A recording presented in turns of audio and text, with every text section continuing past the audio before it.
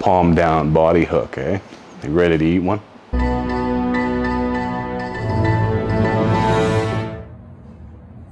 Here's how to throw a tie hook. So the idea is I come around like I'd be throwing, say, a boxer style hook or an extended hook, but I'm gonna be throwing the thumb down and all the way so that I can hit with my two big knuckles, mostly aiming just behind the ear and having the furthest extension on my arm. So of course you can throw that on power side to come around, or you can throw that on your lead side. Just make sure to keep your elbow slightly bent and your wrist locked straight so you don't jam the wrist or the elbow up while throwing a tie style hook. Practice gently on the heavy bag, so if my partner actually just puts her hand up, I can start punching here and just feeling a little bit of resistance. If you don't hold your wrist straight and you don't lock that elbow a little bit bent here, you can end up jamming it pretty hard. So practice lightly to start, try to get your hand motion in, almost hitting down on the target, like this. And then you can progress up to a heavy bag to try to practice that hit at full steam. A thumb up head height hook or boxer style hook.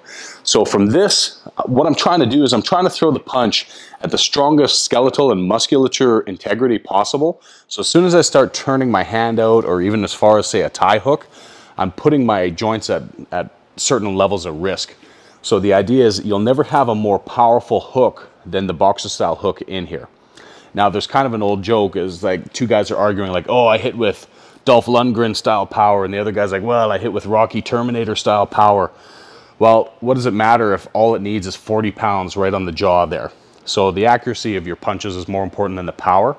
But when you're working, say, on a target like an EJ, for example, here, you want to make sure that when you're throwing that hook, you're trying to clip either straight on the nose or into the chin.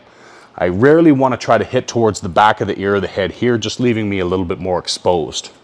So if she brings her hand up, I'm here, just for me to hit, please. Pardon. I'm here like this. I'm trying to throw that hook with very little distance between my chin and my hand here.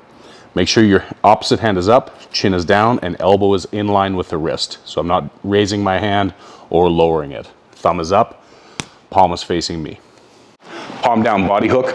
So this time what I'm trying to do is throw somewhat of a dangerous style body hook. And the reason for it is that I'll always have a little bit of angle on my arm. So my wrist is going to be somewhat below my elbow. Elbow is going to be somewhat below my shoulder, depending on the height of your partner. So when I go to throw this, what I'm trying to achieve is just as much power or pressure, but on a much smaller surface area when I throw palm down as opposed to a thumb up or palm in body hook. So the reason why we would do this is, number one, to cause immense amount of pain, but number two is it can be a much longer range style body hook. So from here, if someone's kind of keeping their hands up, if I throw more of like a thumb up or palm into me, I have to be very, very close to land that successfully. So if I throw palm down, I can get a much further reach and hopefully attain that attack and be able to bring my hand back or counter if necessary. Double elbow chop.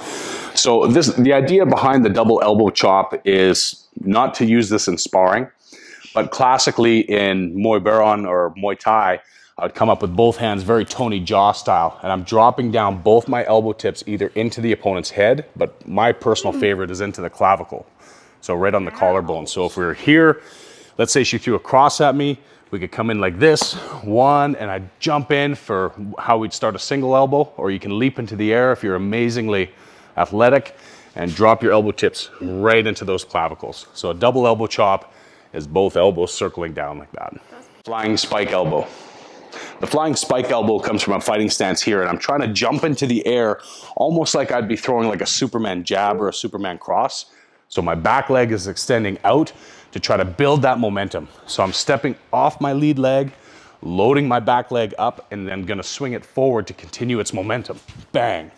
And come in with that flying spike elbow to the top of the head. Or if you're really, really nasty, if she has her head up a little bit and she kind of fades back, you can land that right to the breastplate here. And that sucks. It's also very, very much showing how much trust I have in him that I'm letting him do this. Trustful. All right, guys. So unfortunately, Sarah can't squat 300 pounds on each leg. So we're going to have her demonstrate how to do the mountain climb elbow. So from here, the left hand hooks the neck. The right foot comes to the lead hip. She steps up and then does a spike elbow to the top of the head. So on the other side, be careful with your partners, guys. If you're working with someone that weighs more than 86 pounds, if she steps here and she has some substantial weight on that, someone's knee could get torqued out. So just do the mountain climb very, very safely. It's kind of a fun drill, not something you use in sparring. So we're here, lead hand goes for clinch, opposite leg steps up, she drives up and strike. Let's try that again. So lead hand goes to the neck, right foot to the hip. Good, she steps up with the other leg, bang. So what we're trying to do is basically make a ladder out of our opponent. So we're stepping here and then trying to solidify here, holding them down with a clinch a little bit, and then landing a 6 o'clock elbow. One more time. There's our mountain climb elbow. Okay, so faking the teep kick. So the idea is pretty simple here. If I've landed a bunch of successful teep kicks on my opponent, and they're getting used to not wanting to deal with that pain. So if I've landed this kick a whole bunch of times, oftentimes what'll happen is that they'll either move out, shell out like that, or maybe even try to catch on the kick. So faking that teep at that point, if I've had a bunch of successful attempts at landing it, then just a quick movement can sometimes cause a desired reaction for whatever you want to set up with that fake. Something that we had learned from Gabriel Varga, though, that I really, really liked his tip, is he said, try to show your opponent the bottom of your foot. So try to sell it a little bit before you get into your function, whether you're coming back with a punch, elbow, whatever.